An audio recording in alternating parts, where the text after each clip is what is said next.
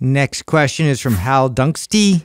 Why do female CrossFitters usually have thicker waists? It's for the opposite reason that you think. Yes. So people think they have a thicker waist because they do CrossFit. They do CrossFit because they have thicker waists. Well, they're good at CrossFit. Well, that's what I mean. Yeah. That's what I mean. So Yeah. it's the opposite of what you would think. You would think like, oh my God, I look at all these CrossFitters. There's a bias, right? You're looking at people that gravitate towards a sport because they're naturally good at it. If you have a good, solid base, good, strong obliques, you're going to be better at CrossFit. Yeah, you have to be careful with these types of assessments. Like you could look at Olympic swimmers. So watch the Olympics and you're looking at the best swimmers in the world.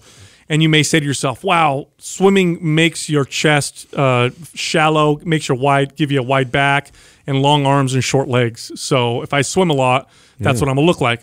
No, that's not true. It's just that their genetics gave them an amazing body for swimming, and then they trained on top of it, and that's what made them such high level. When you're looking at the female CrossFit champions, yes, they've developed their body through training. Yes, they developed the muscles around the waist as well, obliques and their abs and their core, very, very strong.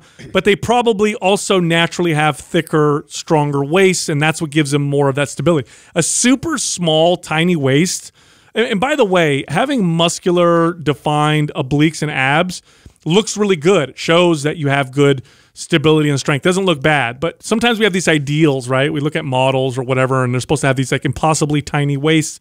In sports or in movement, that's a detriment. You have a tiny little wispy waist, and you're going to go and You're susceptible for injury. Oh, you're going to hurt your spine. You're not going to deadlift much. You can't overhead press much. You can't twist very well. So it's a bit of a detriment. So that's actually what you're seeing. What you're seeing is a bias towards people who compete at a high level. And then on top of it, they also develop their bodies through lots of training. They probably have tremendous muscle building genetics. So they don't just have thick muscular waists. They have thick muscular backs and shoulders and quads and hamstrings and glutes and all that stuff because they're at the top level. Now, if you take the average person and they ate right and you train them to compete in CrossFit, they're just going to get fit. They're going to get really fit. They're not going to get big waists. They're going to get leaner. And you'll see more definition, but it's not due to the training. This reminds me of the myth, like, you know, deadlifts and squats makes your waist big, so don't do them. I mean, it's silly. It's really, if you want your waist to be small, just get lean. Body fat takes up so much more space. You could drop inches off your waist by getting lean, and then you could build the shit out of your core, and you might gain 1/4 of an inch around your waist. So you lost 5 inches from fat, and you gained 1/4 of an inch of muscle. Sounds like an amazing trade-off, if you ask me. Plus, it's more defined, and you look a lot better, and you're healthier.